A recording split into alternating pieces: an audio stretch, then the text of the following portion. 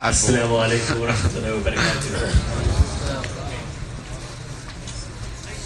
Bismillahir Rahmanir Rahim. Alhamdulillahi Rabbil Alameen. Wassalatu wassalamu ala Rasulillah. Rabbi shrah li sadri wa yassir li amri wahlul 'uqdatan min lisani yafqahu qawli. We begin by praising Allah subhanahu wa ta'ala. We praise Him, we thank Him for everything that He has provided for us. We thank Him for everything that He has not provided for us because it is better for our deen, our dunya, our akhirah. Muhammad sallallahu alayhi wa sallam, upon him, his companions, his household, and of course all of you as well, inshallah. We ask Allah subhanahu wa ta'ala to reward us and bless us for being, mashallah, the second Saturday of the month of Ramadan. Soon, before we know it, we're going to be saying the takbirat for Eid, inshallah, and this month is going to slip us by. And I'm asking you, the same way I ask myself, what have you accomplished? And if I haven't accomplished anything, there is still time, inshallah. There's still time. It is not a day, it's not an event, it's a journey. We can take this journey, reprogram ourselves, go back to the drawing board and fix our month of Ramadan. It's okay, inshallah. We can make something happen. It's okay if it's not going according to how you wanted to go. If you're not reading enough Quran, enough voluntary prayers, it's okay. Go back to the drawing board. Go back and reestablish your plan and start doing it now, inshallah. I ask Allah subhanahu wa ta'ala to make it a very effective and efficient and good Ramadan for all of us, inshallah. Today, of course, we start off with the same series that we've left off on the 99 names of Allah, using the 99 names of Allah to improve your lives. And when you want to improve them, starting now. When we start this off in the next 10 minutes or so, when you're in sujood, saying the name that you are learning.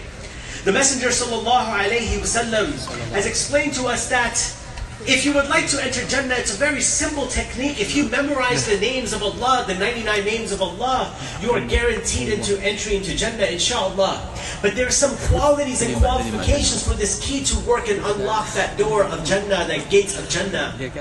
For that to work, one of the teeth has to be memorizing the name. That's part of it. A lot of us would know it in the form of a nasheed. A lot of us have memorized the names of Allah subhanahu wa ta'ala in the form of a nasheed. That's part of the tooth. The second hinge of that tooth is knowing and understanding its meaning, which is something that a lot of us lack, including myself. So memorizing the name and knowing its meaning. Then the third thing to truly show that you understand its meaning is knowing how to apply that name. That's the third tooth of that key. And for that key to finally work, you have to start calling Allah by that name. Now the best part about calling Allah by this name is the fact that it makes your salah no longer dull. It's not some muscle memory thing that you do in sujood. You just say the same subhanallah and just go on and go. No, you could pause and say, you know what? I just learned this new name of Allah. Let me use it. Let me apply it. So inshallah, the name that we are talking about tonight, inshallah, is a name that we often know. We often hear, but we don't apply it or understand this meaning often, and that's al-mumin. Al-mumin. One of the names of Allah subhanahu wa ta'ala is al-mumin, which means the grantor of security and peace and iman and faith.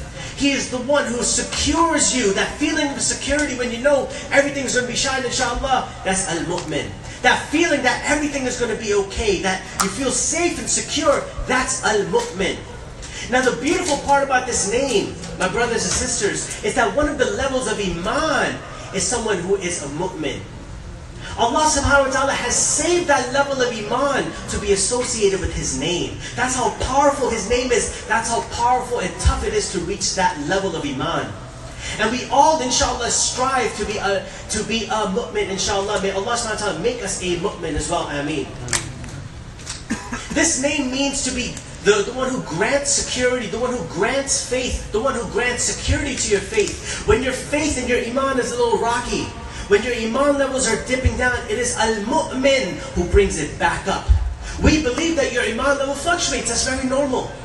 But the one who brings it back up and you don't go spiraling in the wrong direction is al-mu'min. He's the one who brings it up. So one of the ways to apply this beautiful name of Allah subhanahu wa ta'ala is that whenever you and I are in trouble, the first person, being that we call is al-mu'min, by that specific name. When your car is broken down, you say al-mu'min, ya al-mu'min, the one who is establishing security in my heart. Ya Allah, fix everything. fix everything, Ya Allah. Ya As-Salam, one of the names we spoke about last Saturday, the one who grants you peace and security as well. Ya As-Salam, please grant security to my life. Please grant security to my finances. Whenever you are in trouble, the one who takes care of that trouble every single time is al-mu'min. That is who Allah is, al-mu'min.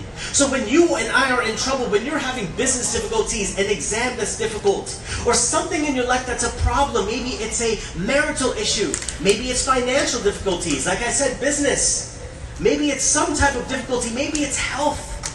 You call out to al-mu'min, the one who is responsible for giving you that calmness in your heart that everything's going to be okay. Everything is going to be fine.